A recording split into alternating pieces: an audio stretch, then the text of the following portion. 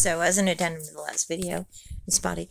So, I started using these and they're not bad, but this one was, excuse me, a squeeze packet. And it it tasted okay. I cooked, the noodles and then squeezed the packet onto it. And it had, you can definitely taste chemicals. It doesn't taste like, even it's not even as to me, I like the flavor of the powdered kind better. It tastes more like real cheese or whatever it's trying to be, but this it tasted like Velveeta except sharper. And it had a weird chemical taste. I dumped a good amount of garlic powder in it, probably almost 2 teaspoons, and that was all it needed. It was actually good after that. I don't know. And I had a funny feeling. I don't know what it was, an intuitive some sort of feeling about don't use the cheese packet.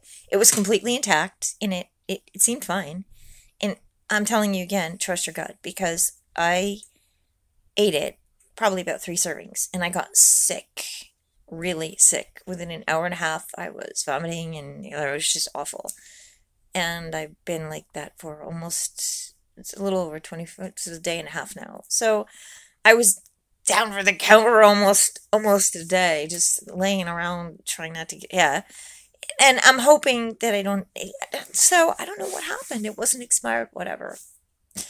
I don't know. That's why I didn't upload a video, but I was trying to like give up YouTube for 3 days just to see if I could do it, and etc. etc. Hope everyone has a beautiful day.